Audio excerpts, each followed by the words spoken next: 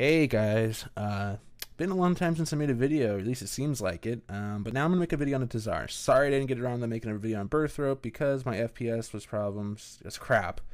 And Jagex maybe has fixed it now, so yeah, my FPS is back and I think I can do a video. So, we're on top of Karamja, the volcano, and this is the new TzHaar entrance. What you're gonna see right now is awesome lava, they updated that. Looks great, and they updated the entrance into here to be a little bit more suitable than just a hole in the ground than it was before. So let's check this out. Alright, so when you go in here, what you'll see immediately is the attention to detail of the texturing of the floor. It is as if obsidian or lava has hardened and has made the flat surface. It's cracked, it's awesome, it's great. You also see statues representing different caste or different species of the TzHaar. It looks good.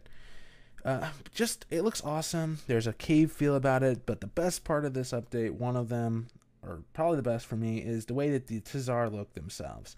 They look awesome. The bloom lighting does it justice. They're lighted up, I guess. It is as if the magma is contained inside is their blood, and they are walking creatures. They look awesome.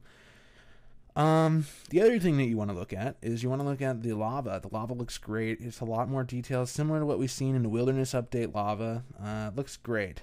Another good thing to attention to detail on Jagex's part is this, the obsidian. The obsidian appears glass-like, it has a sheen, a shine to it, and that is what real obsidian is. You know, you've ever held real obsidian, it's kind of like glass, except it's black, but it shines, it's very shiny and very bright, and they did that really well with the light that reflects off that.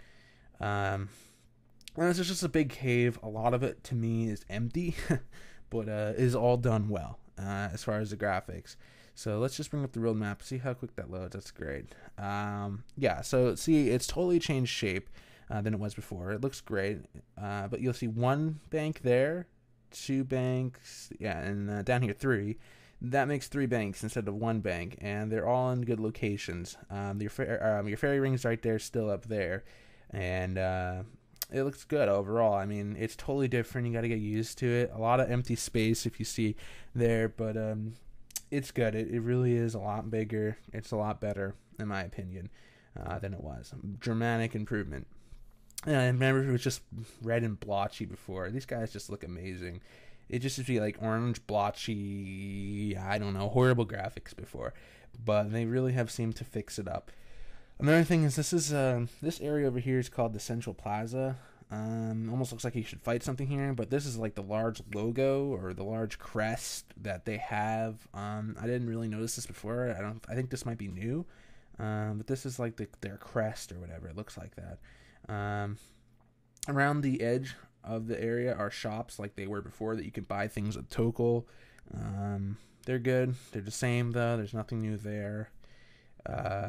Let's just go down this way. I think there's a smaller crest, so you can kind of see what it looks like up there. Now this is a library in here, which I think is really well done. I really like it. It's good. It's really good. I mean, look, it's cool. You know, there's their books, and not really books. They're kind of like obsidian orbs. I guess they contain.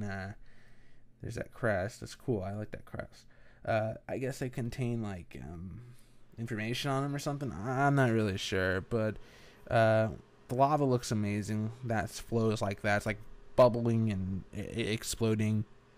It's really good. I mean, it's overall it is one of the best graphical updates. They made a place that was kind of unrealistic. You're basically stepping inside of a volcano and with volcanic creatures to be realistic. Let me just show you a couple more things that I thought were interesting. You'll see streams of lava around the cave. That's awesome. It's awesome. And also you'll notice that you are like in a cave or underground civilization, and the lighting is illuminated off the lava, and you see that really well on the ground texture down there. You see it real well. The last thing I wanted to show you was, let's fight this guy real quick. Okay, so the fighting looks a lot better. The sound effects are awesome. By the way, I would crank up your sound if you want to, because they did a really good job. You hear the bubbling lava. The atmosphere is well represented by the audio and the background tracks that they play, and there's some good music too, and they've been doing a lot better. But here, check this out. We're gonna kill him. He hardens, he blackens, and he crumbles. So, at one time, I guess the lava was flowing and when he was alive, and then as soon as he's dead, he hardens black, like just to the rock, and then just falls to the ground and shatters. That's awesome, and then leaves us with our normal pile of stuff. So overall, excellent update. Check it out, really. It's great. I'm sorry I didn't get on the birth rope update / Taverley update, although I think that was excellent. Has kind of a gimmick though, but it was awesome. As far as graphics. So yeah, let me know what you think about this. Check it out and comment below. Thanks for watching, guys.